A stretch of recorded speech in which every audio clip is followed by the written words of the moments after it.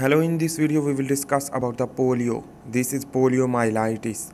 We will discuss about the physiology and basically the mode of action, the infection site and how to infect this virus. So this is the polio virus. 70% cases are asymptomatic. It means not show the symptom.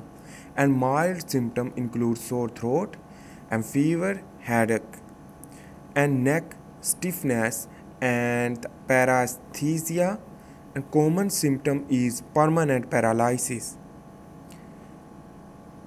and transmit through a person to person and food contamination, oral to oral route. This is the part, and the disease may be diagnosed by finding the virus in the feces or detecting antibodies against it in the blood. So this basically is the muscle weakened by polio, and throughout the life it will not repairable, it will not recover. So remember about that, and that is why it is common in children. We will discuss also. Basically here is, you can see this is the muscle weakened by polio, and this diagram showing that is the shoulder muscle behind arm, and the thumb muscle, and contractures causing tight cords, and on the other hand the muscle that start knee muscle that lift foot. So basically you can understand the different complication can be arise due to the infection through a polio virus. So let's begin to understand the types of polio virus. So type of the pathogenesis we will discuss. So the paralytic poliomyelitis, which that is made up of spinal polio, it is common, and the bulbar polio, which that is a bulbar region, 2%. Bulbar region means the pons, spinal cord, upper part of the spinal cord, medulla, and cerebellum involved. This area is known as the bulbar region, while the bulbospinal polio is 19%. And this treatment basically bulbospinal means spinal cord involved also. So the treatment is not found after the infection, but the vaccination, which that is the prevention to the children, the provide the vaccination which that is prevent this disease, prevent this infection. So let's begin to understand the entry. So first is through mouth, when you will eat the contaminated food, and go into the pharynx. After the pharynx, intestinal mucosa, which that is involved, and in this way the basically the cell of the gastrointestinal tract, which that contain a receptor. This receptor is known as the immunoglobulin like receptor, requires receptor CD150. So this CD150 contain 150 receptor, which that is a virus will be attached, and the division of virus can be the gastrointestinal cells for about week, and from where it spreads to the tonsil, the intestinal lymphoid tissue, including the M cell of Peyer's patches. So let's begin to understand the the cellular pathway, and how to infect and how to replicate this virus, and how to damage the spinal cord.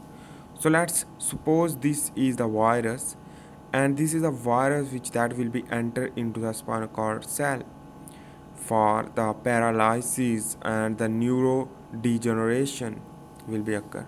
So in this way, here is the virion. Virion mean complete virus containing a protein and RNA, and bind with a receptor is known as the 150 receptor at the 150 Swarberg unit, which that is containing virion.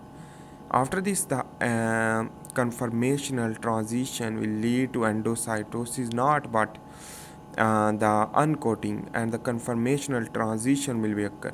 In this way, the messenger RNA will be released. This is the viral RNA.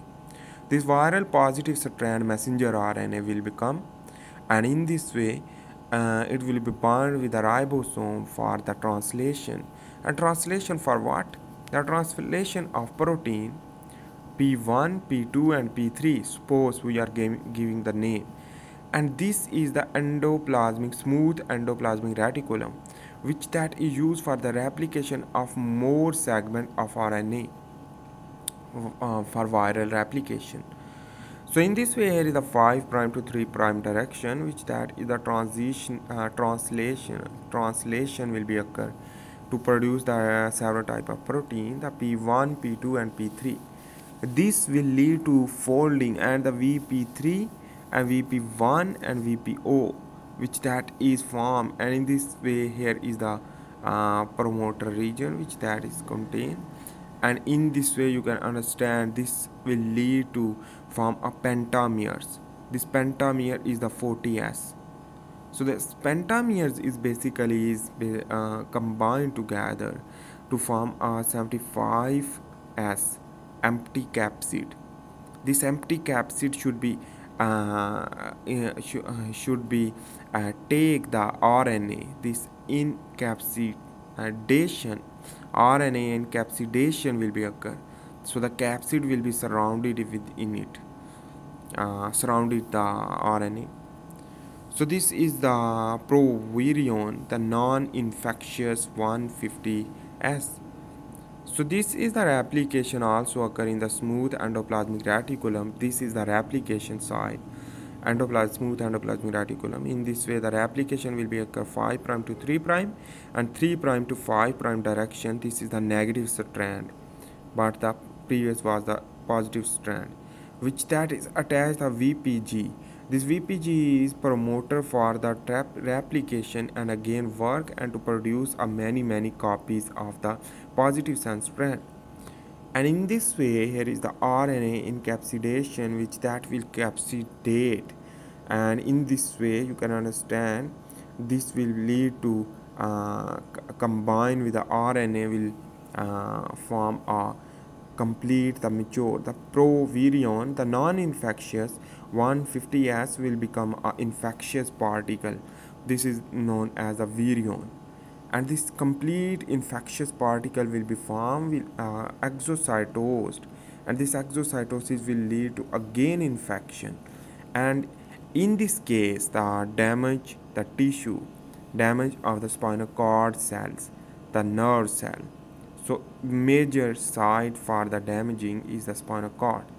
So I hope you make sense about this. This was the overview of the poliomyelitis.